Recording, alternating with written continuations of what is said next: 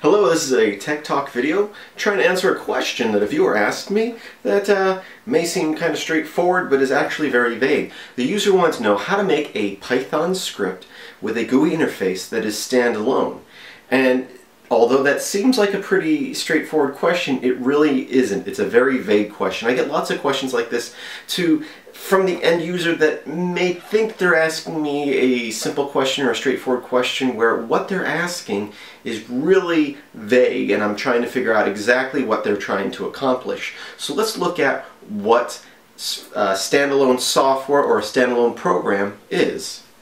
According to Wikipedia, when it comes to the term standalone software, this can be broken down into about 6 different categories. We could be talking about computer software that can work offline.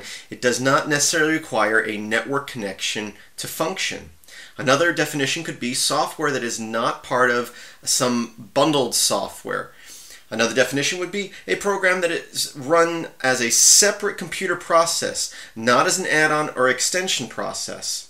Another definition would be a standalone program, a program that does not require operating system services to run. It can also be applied to a portable application, which can be run without the need for an installation process. And finally, it can also stand for a standalone extension pack, and extension packs that do not require the original game.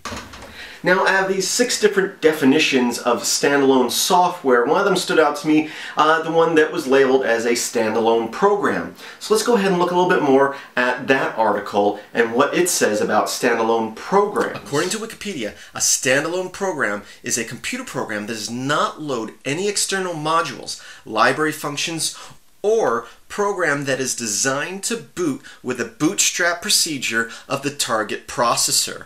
In early computing, that is how most programs ran. You didn't have an operating system on your computer. You loaded up a disk that had your application that you booted right into. I remember playing games like this back in the day. And even in many of those cases, a lot of them will have actual DOS embedded on the disk, and they would use that. So I don't even know if that would still be considered a standalone program, because now you're using an operating system that's on the disk outside of the basic program. So it still is a very confusing term, standalone program or standalone application or software. And definitely in these definitions, most of the definitions we looked at, what the user was asking was definitely not fall into any of these categories, because he's asking about Python, which requires the Python libraries. Now, you can take a Python script and compile it, I say that term loosely, into a standalone application in a way where all the libraries are still embedded in a file, but you're still using those libraries, and they're pretty much, it's basically like a zip file that's extracting upon use and loading those modules. So by these definitions that I'm reading, at least most of them, it's not a standalone program. And in fact, by the standalone program definition here, pretty much no program is, because almost every program you use nowadays on at least a desktop or laptop computer and most devices, you're going to have an operating system, and your programs are going to depend on that operating system for some functionality. That's why the operating system is there.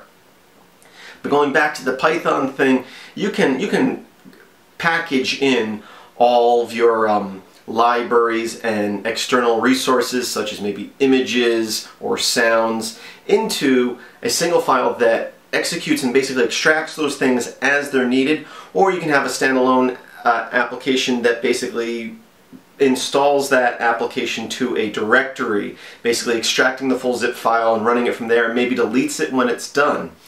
So exactly what is a standalone program, standalone software, standalone application? I think in the sense that the user was asking, I think he was asking more of how to make a single executable without the need for external resources that are already installed on the system. Now, this has very little to do with how you write your program in most cases when it comes to something like Python. It has more to do with how you package your software. And this is something I've talked about in the past.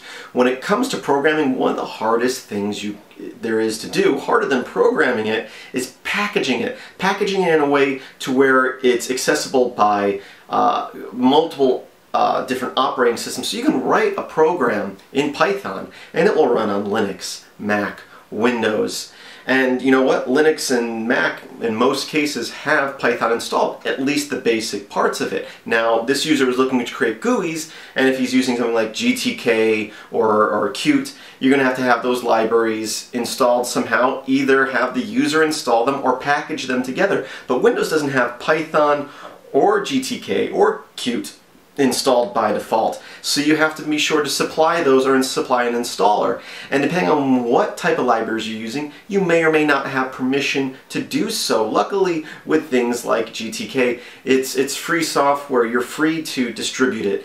But there are other cases where you might use proprietary license libraries that you may have permission to use but not necessarily distribute. And that's something to think about as well. That's why it's very important when you're writing software, if you're going to write software, not only think about what license you're going to be distributing your software under, but the libraries and other tools that you're using, are they going to restrict you in a way? So it's very important to look at the licensing of that stuff when you're choosing a language or libraries or other resources for your application.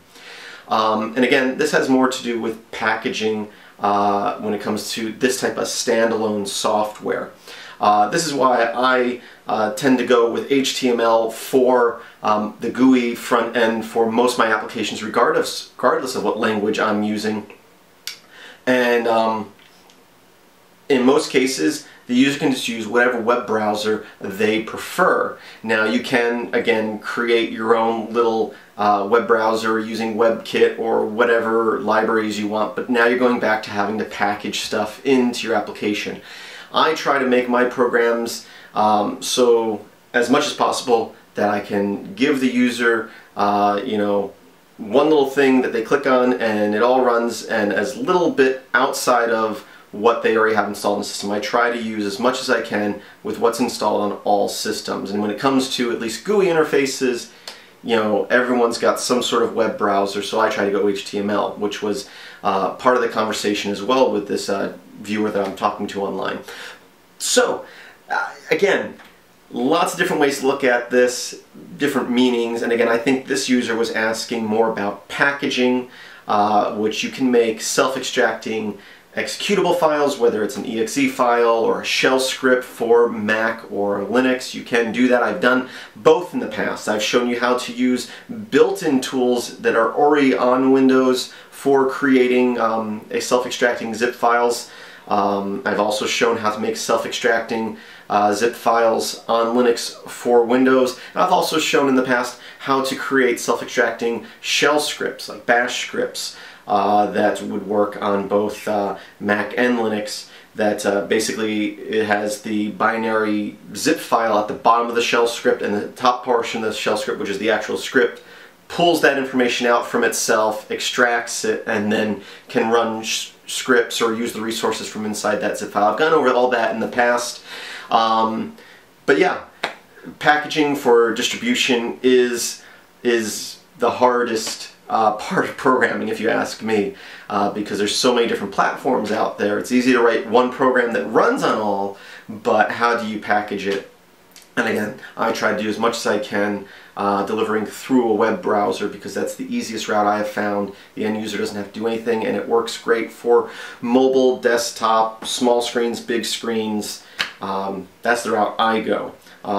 Saying that though, GTK and Qt are also great, very compatible with most systems out there. Just the drawback is they have to install a lot of libraries that may be easy or difficult to install depending on how you package your software. So now this tech talk about standalone software has moved more to packaging, because that's part of standalone programs in the aspect we're talking about. But again, from my point of view, or from my experiences, I get lots of questions asked every day on YouTube, and a lot of them are very unclear on what the people, and I know that these viewers feel like they're being very clear. I want to do this, but the terminology they're using is improper or unclear.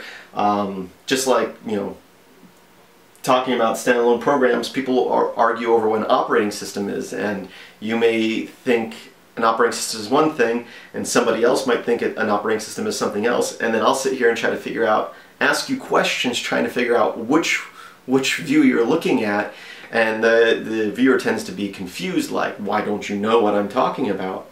So if you ever ask me a question and I come back with a number of questions, it's because you have not given me enough information. Whenever you ask anybody questions, try to give as much information as possible, what operating system you're using, what distribution you're using, what version of something you're using, and just as much possible. If you leave out what distribution you're using, I may not be able to tell you how to install a package because you might have a different package manager. Like just difference between using aptitude or apt-to-get, you know. Anyway, let me know below what you think about standalone programs or standalone software. What was the first thought you thought of when I said standalone program or standalone software? And has that view changed a little bit now that we've talked about it a little bit more? Let me know what you think down in the comments below. And as always, I hope you enjoyed this video. Please visit my website, filmsbychris.com. That's Chris with a K. There should be a link in the description. Be sure to like, share, subscribe, and comment. That helps me out greatly. And as always, I hope that you have a great day.